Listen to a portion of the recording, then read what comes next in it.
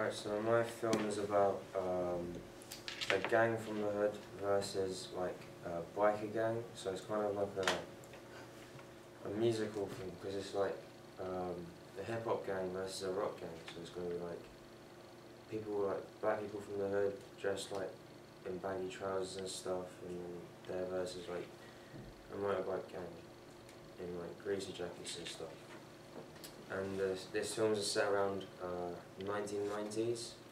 It's kind of influenced by Public Enemies, and the storyline involves just revenge because like one of the characters kills a member from the other gang, and it just turns out to be some person's brother, and they take it seriously, so it just turns into a massive war. But it's not going to be really violent, but it's just going to have like reactions to the murder and the revenge and stuff. And I think that this would get the audience excited and wonder what would happen next in the film.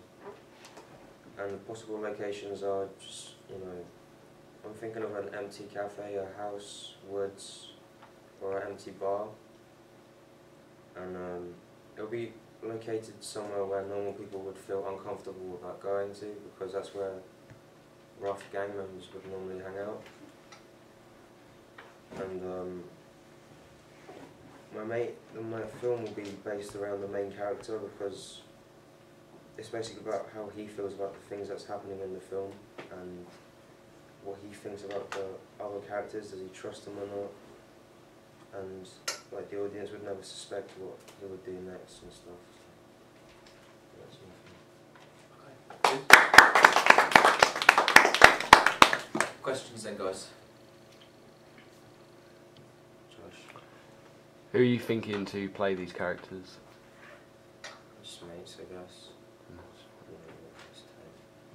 What sort of music you're planning on using? Pretty much hip hop and rock, I guess. Okay, just be aware you've got to get it down into, it's just a 2-minute opening.